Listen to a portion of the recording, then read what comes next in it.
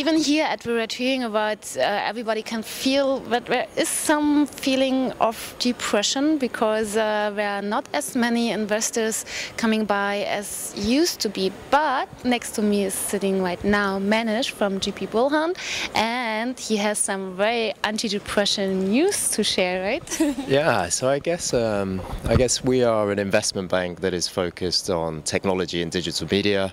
We've been doing a lot in the internet sector, and so far this year we've closed 5 transactions, and This year. And shortly to hopefully close another one in the next few weeks. A lot of those have been in the internet sector, so I think there is a trend that the internet is still performing.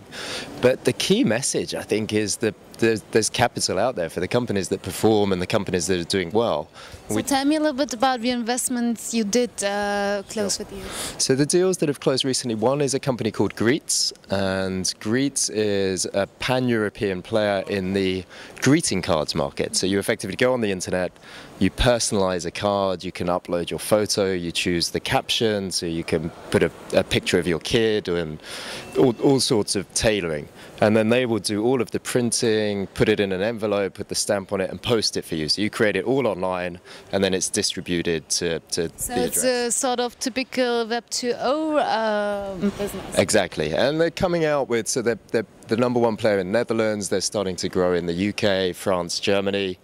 And they also have, there's some great innovations coming out, like putting sound in the card so you can record a greeting. And these sorts of companies, I think, they're changing that. I mean, people will not go and buy cards from the shops anymore because it's so easy to do this sort of thing. So they're starting to see some good sales uptick, and that's why there was a lot of interest in funding the company. And they just raised money from ePlanet, and ePlanet were the fund that were also investors in Skype. So bring a huge amount of experience in the internet sector and helping them grow out in a big way. And then GP-Bullhound also invested a small amount with them as well. Okay, so meaning that you're still open for ideas coming from the internet. What are the criteria you're mostly looking at? What is the most important for you?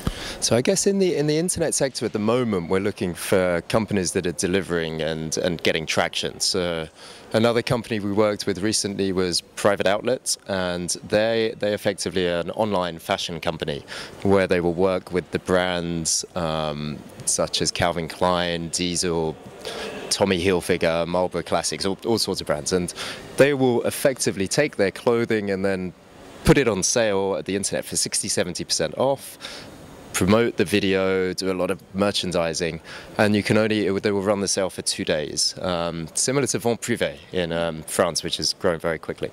And they kept on growing throughout the time that we worked with them and saw them. Every month there was strong growth, and that's key. I mean, you got to prove that the business model is working. I guess on the earlier stage opportunities, people are looking for breakthrough stuff, and there's an old age saying that all the best companies are built in a downturn because you have people on the market that you would never normally get access to. You've got cheap office, and it looks like there's a thriving community out here, and there's a good buzz. But I think the capital will be there for the people that are put in the work. So what do you recommend besides putting in the work? It's always good. I mean, you got to network, you got to come to conferences like this, you got to do your research, and you should talk to people that know the market. I mean, people that have board members, or you appoint an investment bank, or you appoint a chairman that's got experience of fundraising and experience of selling businesses and personal contact. You're always going to trust a business plan that comes from someone who you've worked with before more than a cold email. Okay, so thank you very much for breaking that positive news and sharing some positive feelings with the community out there. Right? No problem. Thank you.